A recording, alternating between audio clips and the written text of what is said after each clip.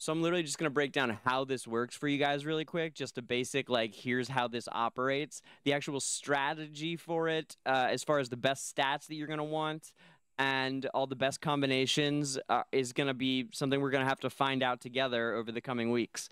But I'm just going to break it down so you understand exactly how the event works and like the little bit of strategy that we've come up with so far, just working it on test server last week. Overall, you're going to want to tailor these to specific heroes. A REM artifact or collection, I'm going to use those words interchangeably here. Just understand that if I say artifact, I mean collection. If I say collection, I mean artifact. I'm referring to these when they're finished. So you're going to want to build a REM artifact that is tailored to her with stats for her and ideally has the skills on it that you want.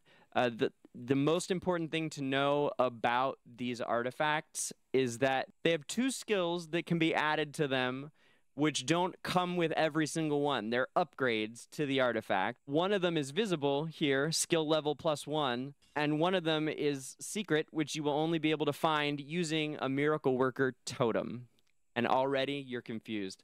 So we're building artifacts, working through a maze, and collecting stats, which at the end, you're going to have basically a bunch of rocks. And there's 7 slots on each artifact. And you're going to take all these rocks and say, I want to put this one in this slot. There's like gem slots, right? So you're gemming your artifact with 7 different stats. There's a totem. There are totems. Totems go at the bottom here in these 3 slots. Each totem will help guide the journey that you go on to build the artifact and gather the stones for that purpose. These totems is how you control, to some degree, what stat rocks you end up with at the end to place into your gem holes. I wish it was simpler. It's not. There's so many problems with this mode that we're not going to spend any time on that right now. I wanted this to be quick. So we're going to do the best with our totem selection to get the resulting rocks that we think will be best for the artifact that we're making. There is one totem in particular called Miracle Worker, which allows you to have an 8th stat hole on the artifact. And not just any stat hole, but a stat hole where you can connect a secondary ability to the artifact.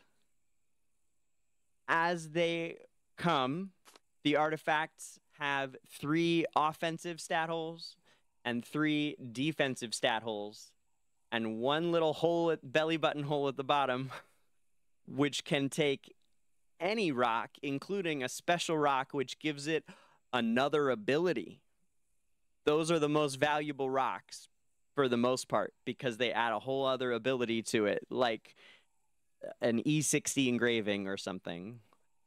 So, Miracle Worker, I actually have one. I got very lucky in my first 20 totem pulls, which adds this 8th stat hole, which is a second belly button stat hole capable of taking the skill up again. So you result artifact with 2 extra abilities on it. That is how this works. Let me show it to you quickly. So plunder right here. At the end of the exploration, the character receives 2 random abilities based on the floors that you've reached. If you complete this all the way to the end, there are 10 floors. I have not yet encountered a run where I didn't make it to the end, although I've heard of people doing that. I think that it is very difficult to lose if you make generally good choices along the route. I suspect that it is always possible to finish all 10 floors fairly comfortably. We're just going to make one with these 3 right here. We have a few extra copies of them. They're not important. Because of that, we're very unlikely to get any or very many of the red rocks, which are the best stats the best versions of stats, I should say. You'll see when we get there. Okay, so let's just make, I believe the support artifacts are some of the ones that are the best with or without their extra skill levels, and will be the most the most generalized, so they're probably good places to start if you got to start somewhere, which you do.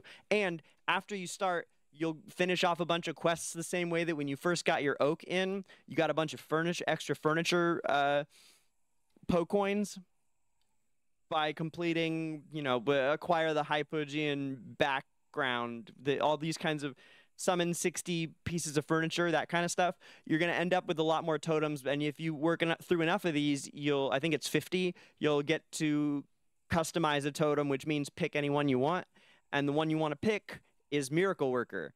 As I said, it's the only way that I know of currently to open up the second extra ability, some of which are really, really, really good.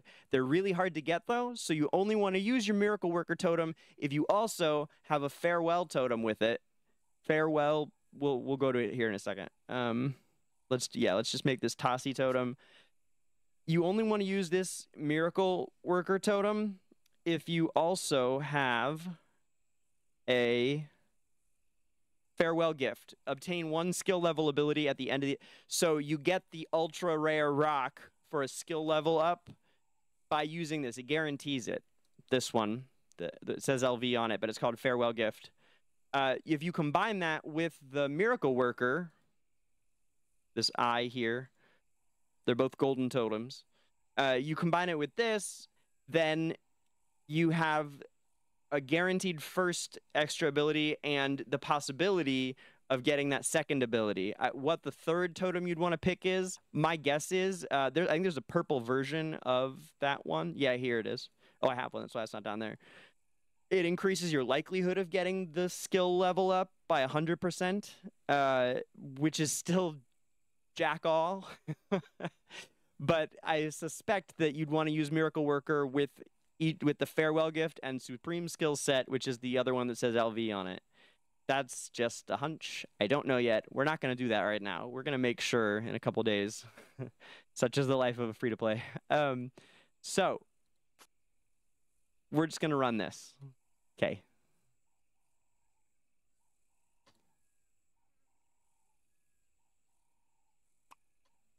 Blah, blah. Ooh, we got an Orthros. Not bad. All right, let's keep going. As I've seen, mostly you want to select the Hypogeans or Celestials. And as you're just going through, whoops, we're just going through and leveling up these heroes in this way that's kind of reminiscent of some other game modes before. All right, so now we just earned this. It's the lowest level because it's if we're on floor 1, but we got a CDR would be a possible rock we could slot into the artifact. Okay. Grez, that'll probably be decent. Wow, he was already yellow? I don't remember seeing that before. Or maybe, no, I think it buffed, we already had him, and what it did was an automatic upgrade. Okay, now we've got, now you pick different, it's like Labyrinth, right? I typically have been selecting these ones that require any 2 heroes of the same faction, rather than the ones that require 2 Maulers or 2 Lightbearers, or because especially in the early game, you don't know what heroes you're going to end up with. So also, they tend to be better. Mostly that's why I do. But we're going to take the United Assault because it's more straightforward and trying to keep this quick, man. We got to move. Where are you? Okay, keep going.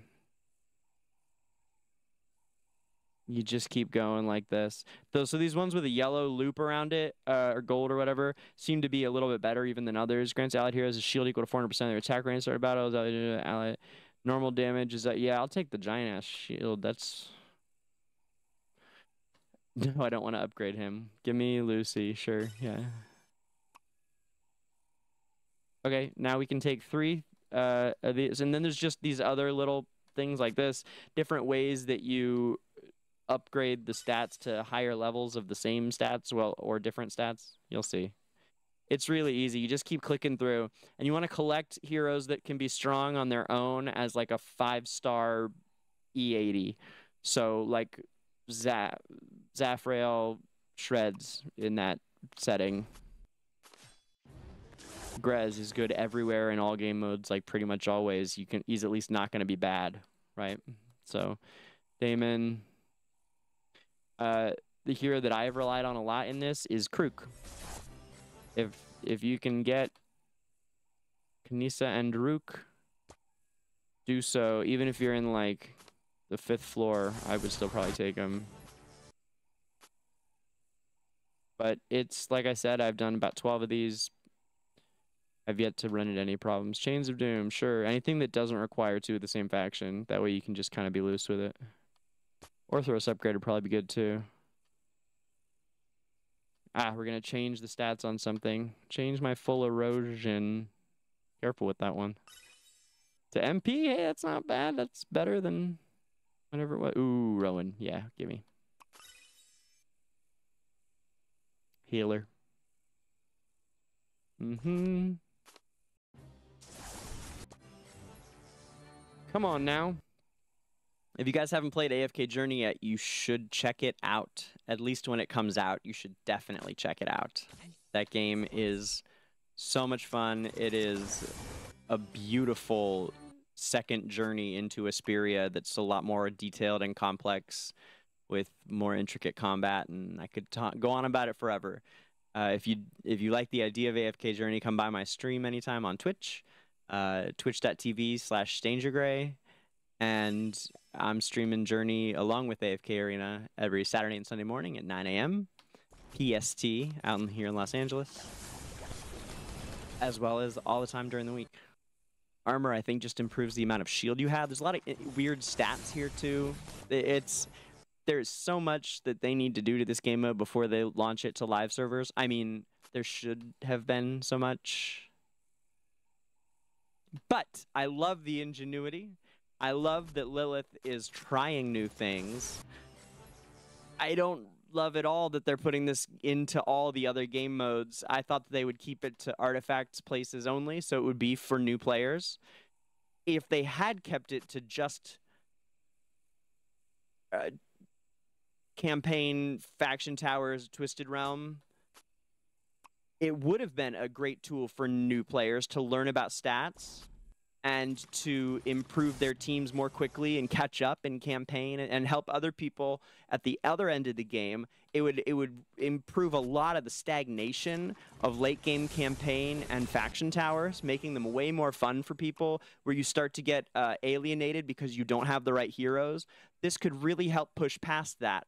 I don't know that it's really going to make that difference in the other parts of the game where artifacts weren't already. I don't think this is going to overcome that the way that it does in the modes where artifacts are a thing.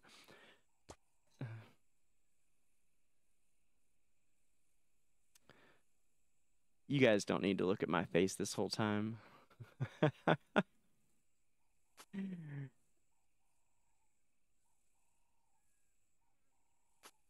Let's go, baby. Come on. Plus, Khazard's so much more handsome, right? Whoops. Hey, our Grez maxed out. See how good he is now? Yay. So we just want to do that to, like, Orthros, and Zaffle will do it. Look, there's our Orthros. Yay. So just make, you know, not dumb choices, mostly, and you can get all the way. It's really not hard. That's part of the reason I don't understand why...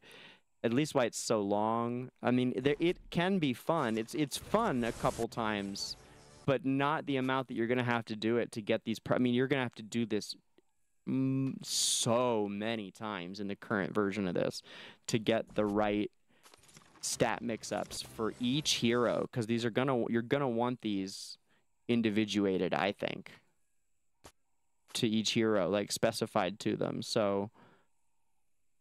I guess maybe that's something to work on over time. I guess maybe they're thinking about it in a long-term sense, and we're all thinking we want it now. That's one way I think you could look at this. Like, it's supposed to take a long time to get the perfect one. It's supposed to be a game facet. I forget the term, but like a part of the game where you do take your time to, like, it is a year from now you get that perfect one for your Belinda or whatever. I don't know.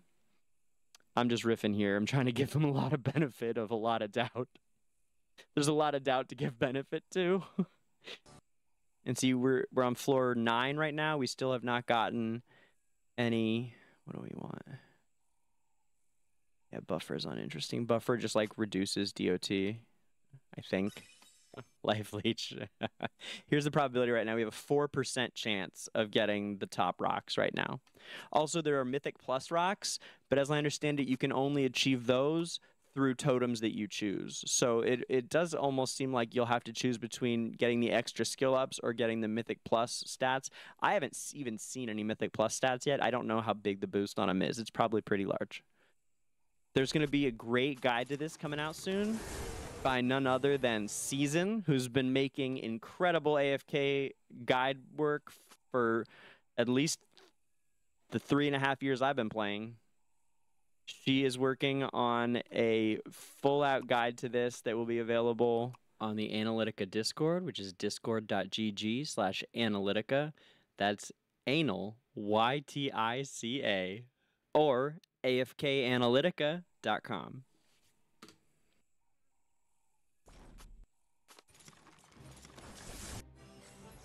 Another red one, Erosion. Hey, we're getting some big guys. Now we need to swap them because neither of those are good stats at all.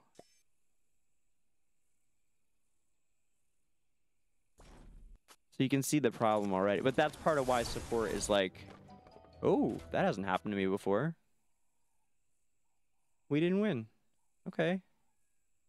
Well, we got an up there. All right, here we go. This is like the last one.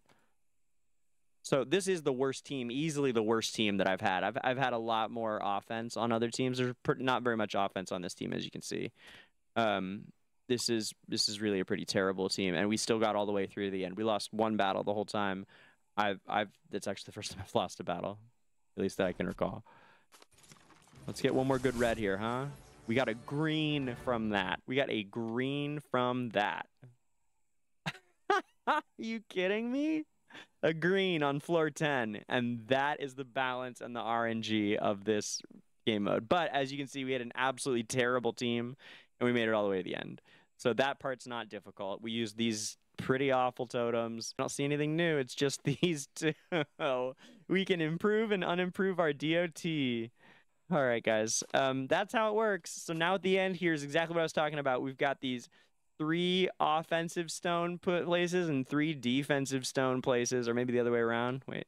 There it is. Buffer. At least it's big. I don't know, man. Erosion. I guess that is kind of a supporty thing for them to do, but... And what's my choice here? MP or I? Yeah, IS. Okay. Okay. This is the one where if we had the skill up ability, we would put it. But we didn't get one, which is fine. We kind of figured we wouldn't. They're insanely rare. I did get one time with a totem collection, just like I'm using now. But I think that's extraordinarily rare, as I said. I believe armor just improves your shields. Yeah, it does. We'll use defense, I guess. Okay, here's our glorious totem. The point of this wasn't to build a perfect totem. When you want to build a perfect totem, you're going to use a lot of golden... or perfect artifact. See, I've been mixing it up. I apologize. The point of this wasn't to build the perfect artifact. The point of this was to build an artifact and show you how it works. We have done that. Here in the end is what it looks like. And here's the skill that we didn't get. If we had gotten the extremely rare skill up ability, we would also add that when the flashing ends for this ability here, the enemy closest to the holder of this will fall asleep for 4 seconds. See, that could be strong. Maybe you want this with a skill up on it. That's up to you. The most important thing strategically for this, now that you've seen it, is to acquire and hang on to your Miracle Worker totems, as many of them as you can. It's the only way to get 8 stats on it. It's just my recommendation. It's what I'm going to be doing to start out. Keep an eye out for guides by season, and good luck with it. And when you finish, you can come up here, get your rewards. Look at this. You're collecting... Wow, what are these? Oh. Cool. Was that like a bunch of starter copies of them? I guess it was. Neat. I don't remember getting those on test. Hold on. So, well, I already made one for supports, but what about... Confined by the gaze of others, yet Oh yeah, look, they gave us like a starter copy of each one. So I don't know what level or whatever you get those. Maybe everyone gets them. Either way, hey, that's something. That's neat. But they only have the first ability.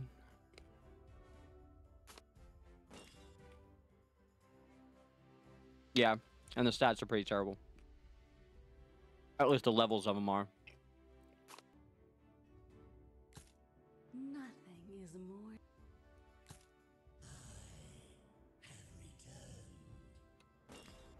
I think this Orthros one is going to be pretty good for tanks. And the Zolrath one will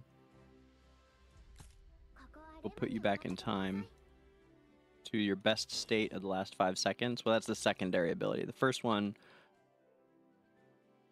the first time you receive fatal damage, you're immune to the damage and you revert to exactly 5 seconds ago. How great is that? And then the second power-up of it reverts you to your best status. So it's more of like a niche, like, you know, min-max thing. It's still pretty cool.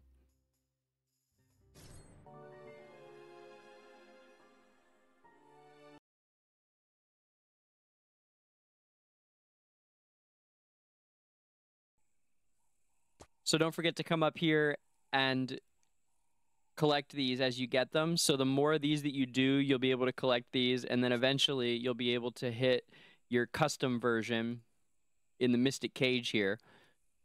Draw 40 times again to customize a bizarre totem. Ooh, what did we get? Final Descent is a good, I think, just from quick look at them, I think this is one of the, because you're increasing your chance to get attack, health, and defense. Those are 3 of the better ones. And you have a chance at getting them Mythic Plus, which is that stat level that I said I haven't even received yet on any of them. I haven't used many of these, though. So that's the way to get the best versions of stats. Oh, and another one of these, which is, I think is probably the third one you want if you're aiming for 2 extra skill abilities on one. Miracle Worker plus the Farewell Gift plus this Supreme Skill Set Totem, I think are the 3 you're going to want to try and get a 2 extra skill artifact of any kind. Either you want to spend this custom one on a Miracle Worker. I should probably spend it on a Miracle Worker, but either Miracle Worker or Farewell Gift, you're going to need those 2 together each time you want to make a really good one, in my opinion. I'm DangerGrey. Come by the stream on Twitch sometime. It's twitch.tv/DangerGrey every Saturday and Sunday morning at 9 a.m. Also, all throughout the week, which you can find out at the DangerGrey Discord. Check out my Twitch page for more. See you next time. Stay safe, Esperia.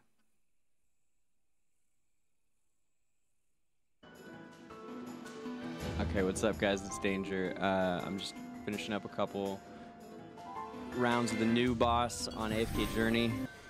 All right, let's grab the dailies. Gotta grab the acorns. This is how you ascend. Invite ticket for cheap. Dust for gold, like every good free-to-play.